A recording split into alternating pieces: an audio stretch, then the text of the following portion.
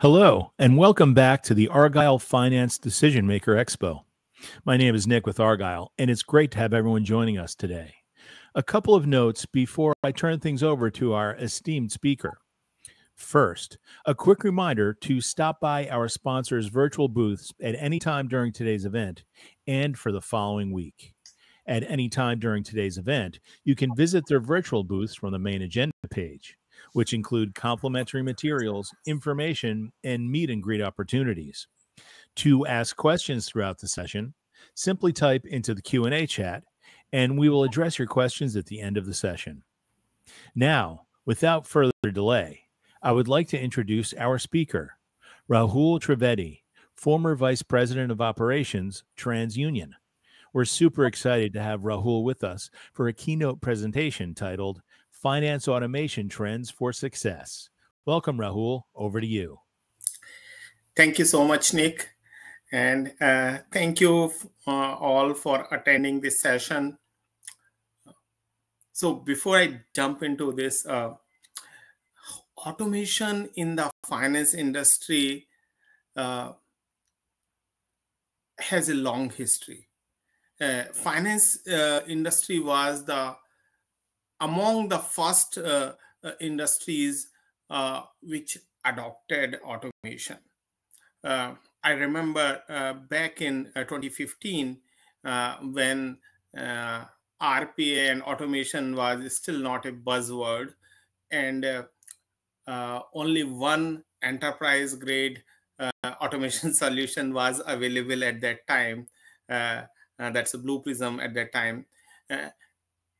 Roughly like 50% of all the automation work was coming from the finance industry. And there is this good reasons for finance industry's fast adoption or early adoption of automation. However, the use cases have been proven, and then other industries have also adopted automation. And wherever the processes are involved, automation has been adopted.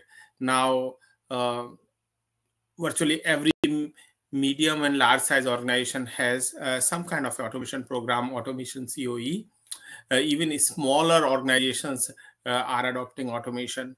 If they are not having their own automation COEs, they are leveraging some of the SaaS solutions or using some kind of a third-party based solutions.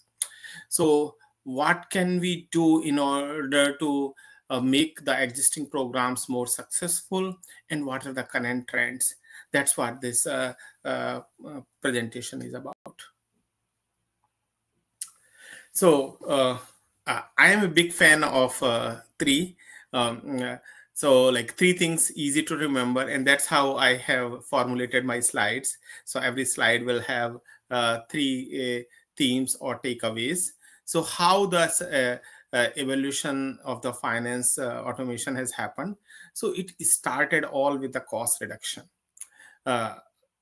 In the finance automation, there are certain business processes which need to be followed. Most of the time, these business processes have a very well-defined way of executing a process. Sometimes these processes are required by the regulatory needs, or they could be through their internal policies and the processes. But nevertheless, these processes need to be executed. And that's where the initial focus was, that can we reduce the cost of these business processes? Because essentially it's a cost of operations and the cost of compliance. And that's where the automation journey started. Then the second advantage which came in the finance automation was the reducing the risk. Humans make mistakes, and those mistakes cause the variance. And there's those mistakes, they cause the variance on the processes, that how the process is executed. And as a result of that, your business outcomes and the results will not be consistent and constant. by automating those business processes, we reduce the variance, we reduce mistakes, and we reduce the risks. And then the last part, which was there in this automation journey, that the enhanced functionality. So speed of automation could be somewhere 5x to 100x faster. So let's assume the worst case scenario. So it can be like 1x to 100x faster. So if you have a really slow backend systems where automations need to really wait for slow system responses, it could be same speed as a human executing. But if you have really a fast backend system, such as like those traditional like mainframes, while archaic and old, they are generally very fast in terms of responding, and humans take a lot of time to navigate, while automation systems can just send the keystrokes to them and get lightning fast responses. So that faster processing and then enhance the functionality. So those were some of the key advantages which have driven the automation so far. But what's coming? So that is the hyper automation. So hyper automation is when we start automating things from beginning to end. Traditional automation and RPA, that was related for a particular task, but not for the whole business process from end to end. And that's what the hyper automation is, that when a data comes or request comes in the enterprise, it is processed at every stage through the automation. Of course, you got to have the proper checks and balances. If certain approvals need to be done by certain level of executives, you got to have those kind of checks and balances built into the system. But otherwise, your process should be able to run from end to end. And that's where the future is, that when the enterprises become fully automated, then you can do a lot of things on.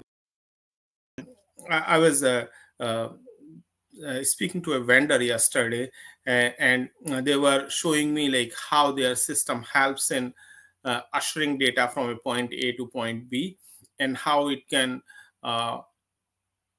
understand the user request, and based on the organization policies, it can answer the questions without anyone ever seeing that user query. There are still things which need to be done in those kind of systems. One is that the trust and the reliability. We do not want to have another chatbot responding to air travelers that the ticket is fully refundable and then being held liable in a court of law. So we need to have a proper architecture to evolve and respond in a correct way every time, all the time. But that's where we are heading to. So here are some success stories of hyper automation. So these stories are from some of my past engagements when I was in consulting, and when I was leading the business transformation effort at TransUnion. So this accounts payable.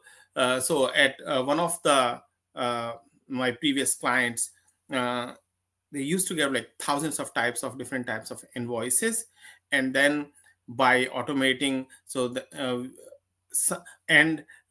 this organization already had some automation. So it's not that everything was manual, and then this automation solution was being deployed for the first time. No, they already had some solution, but with the help of advanced OCR, with the help of advanced AI and machine learning, they were able to further reduce the labor costs. So that's a great savings when you already have some kind of automation in place. And then this expense management transformation. So every organization has this issue of managing the expenses and enforcing the policies. to reduce the risk to the company, and to reduce the risk for the compliance. A lot of advanced algorithms are now available, which help in drawing some kind of trends and patterns which raise red flags. So it's a kind of a similar kind of intelligence like what we call in banking the structuring problem. So instead of making one $10,000 deposit, if you try to go under the radar and try to deposit $5,000, that is detected, and that has been a well-defined problem, and it has been detected for a long time. So similar kind of things are there in the expense management, that you want to detect certain trends and the patterns. And then reporting. So I have seen lots of success stories in the financial reporting. Reporting is one of the essential tasks in every organization. However, generally it is one of the most repetitive and probably one of the most hated. Hated is probably a strong word, but least liked task by people who have to do it on a specific period of time. So lots of this financial reporting now is being done through hyper automation. I was with one of big technology vendors last month, and they were telling me that now senior executives can just query their backend database by English language query, because now they have a Gen AI engine in front of their database. So lots of advanced work is now happening in this area to make these automations quite impactful. This also gives a nice segue into my next slide, and that is the data part. So data so far in the automation journey has played a role in defining that what we are going to automate. It hasn't played a central role typically in terms of dynamically changing the behavior of a process. Now, with the data being available and being seamlessly integrated from centralized repository and available in real time with the business processes, this is going to take our business processes to an entirely new level. And what I mean is that the businesses will be able to react to what is happening in a much faster time frame. Data is available, and then immediately business processes can be updated to react to it. And then, so what are the key things for the successful data integration? So one is like the data quality. Almost every organization has data, and almost every organization has data quality issues. There are very few organizations which can claim that their data is accurate, neat, clean, complete, and ready to use. Often the data is distributed, not easily accessible, data is incomplete, incorrect, data governance procedures are not in place. And this could happen due to a variety of reasons. It could happen because of the legacy systems. It could happen because of the acquisitions, where the data repositories are spread all over the place. It could happen due to different teams. It could happen because of the regulatory requirements, such as data residency laws in different countries, which prohibit the data to be stored at one place. So there are many reasons for this data to be fragmented, for not having the poor quality of data. But ultimately, that is what an organization need to do, that they need to have a good quality of data on a unified platform with good data governance. So how this data is going to help an organization, because this data will help in maximizing the value. So you might have heard of this saying that data is new oil, and that's what I mean by maximizing data value. That when you have data, now with the help of the data, you can drive the insights, and those insights will help in improving the efficiency, improving the profit margins of your organization by few percentage. And that few percent you have, that will give you an edge over your competitors. And with the help of the AI driven analytics, where you can have AI run on that data, you could get actionable intelligence. So we had an age, an era where we had these data visualization platforms, and those data visualization platforms can present you a good picture of the data. However, those platforms were generally not intelligent enough to tell executives that something which was not in that visualization chart or platform, um, there is something else they need to look into. Now, with the help of AI driven analytics, we are reaching at a stage where the backend algorithms will tell leaders and the decision makers that something else very important which they have not been looking is happening, and they need to look at that.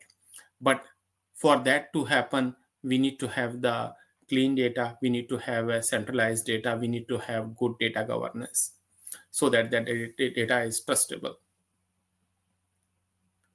So what are the benefits of this data-driven automation?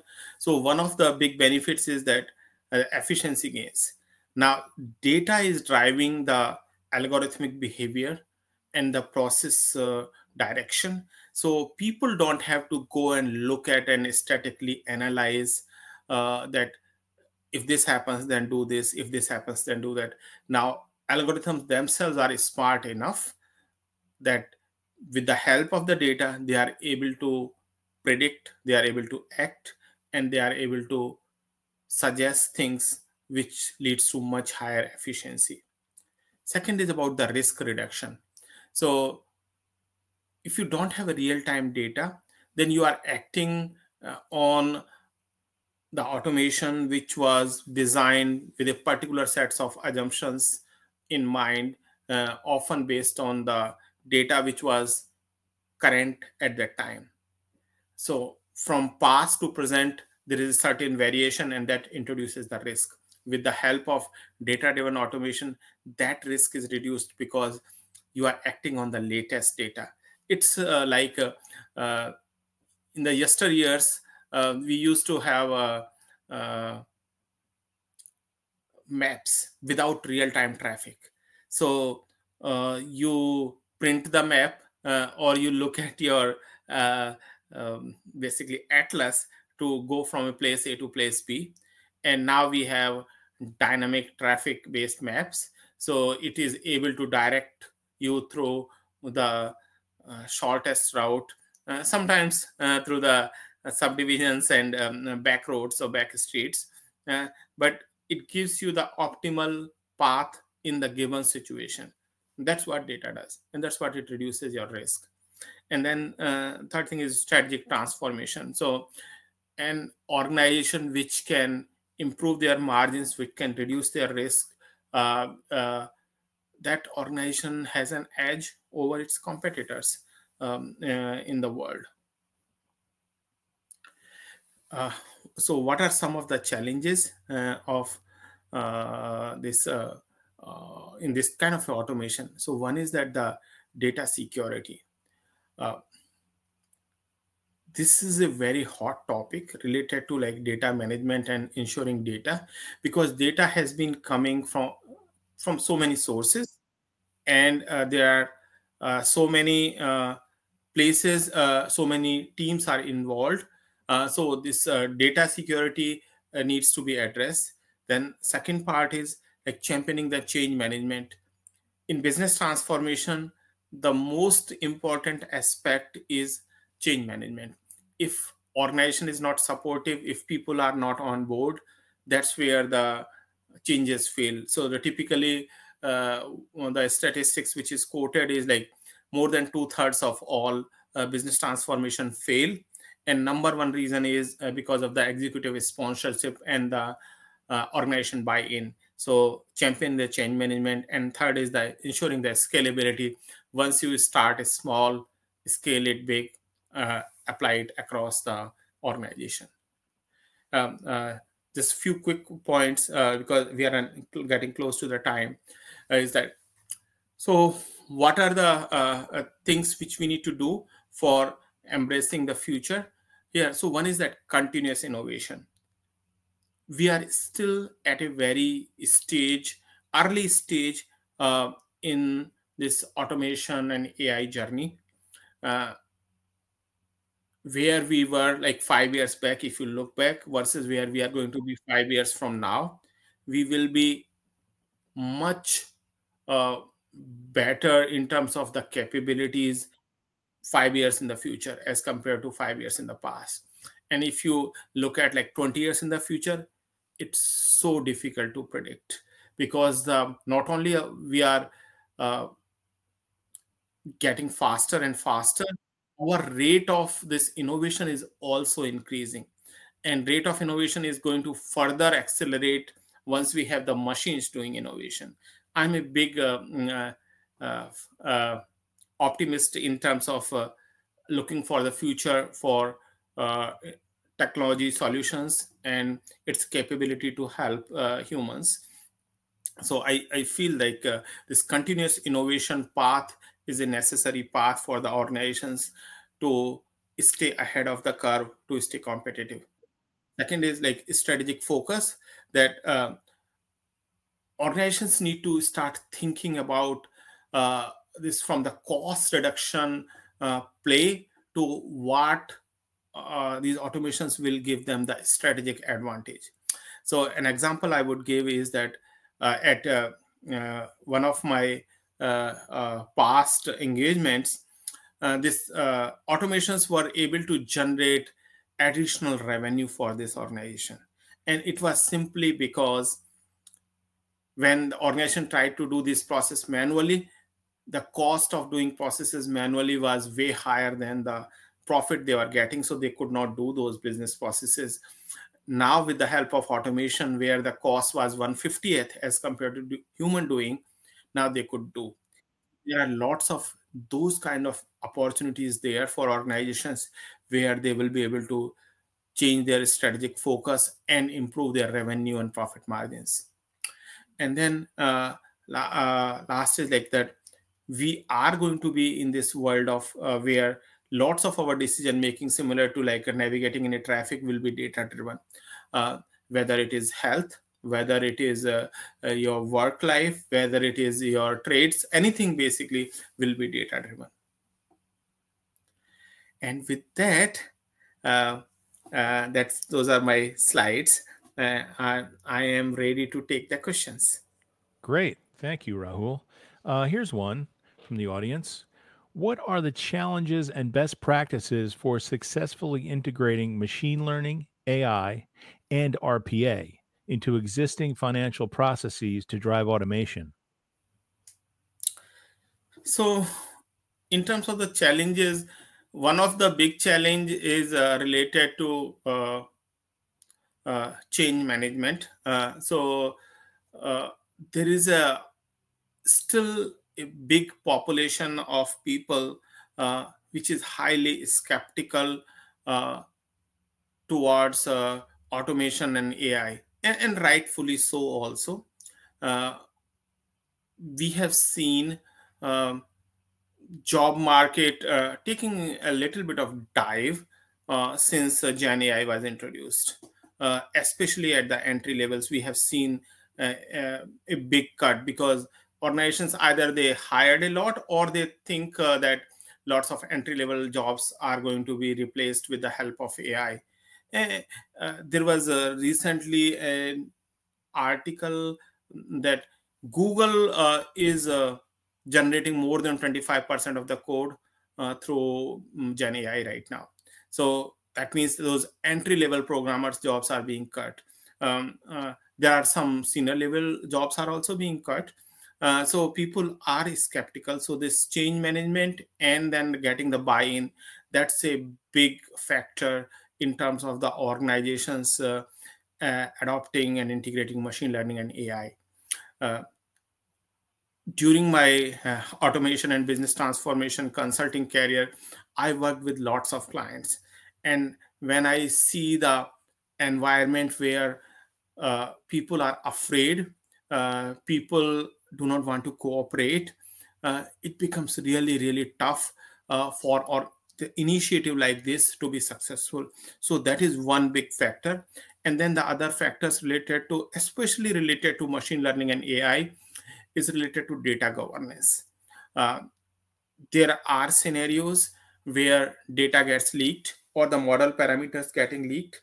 So you might have heard of the case when, and this was from the early adoption of Gen AI, that Samsung's proprietary code got, somebody accidentally put it on GitHub in a public basically repository, and they lost around $10 million or something like that. So having a proper governance structure so that your organization's confidential data is not leaked, or even the trained model parameters are not getting leaked.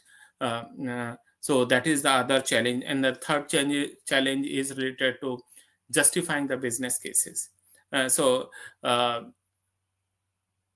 Very few organizations are getting right now a positive ROI on AI or Gen AI use cases. I was in another conference with the senior executives, and I heard a figure that right now around $700 billion is being spent on infrastructure every year for Gen AI, and only $100 billion worth of revenue is being generated. So it's hard to prove or hard to justify a business case for investment.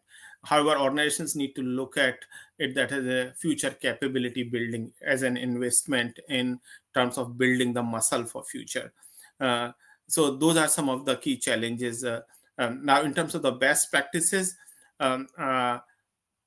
for change and transformation, it's all about communication. It's all about ensuring people that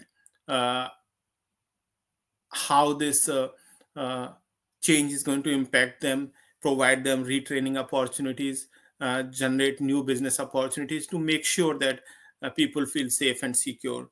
In terms of the data governance, the best practices are that you got to have a proper risk assessment committee and then act on it. If your organization does not have the capabilities, there are outside organizations which specialize just in terms of the governance. Take help from them, but probably don't sit on it for 2 years because then you are wasting time and losing competitive edge. And the last, in terms of the finance and the business case, think of it as capability. The organizations which adopted internet in 1990s, they still had edge 20 years later. So early adopters, generally they learn lessons and then they have a continuous edge. Great. Well, thank you again, Rahul, for such an incredible keynote. And I want to thank everyone else for joining us today. This session, along with all of today's content, will be available on demand following the event. This officially concludes the Argyle Finance Decision Maker Expo. Thank you again for joining us today and engaging in our content. We look forward to seeing you at the next Argyle Digital Finance event soon, which will be our Financial Controller Forum on November 19th, 2024. Have a great rest of your day.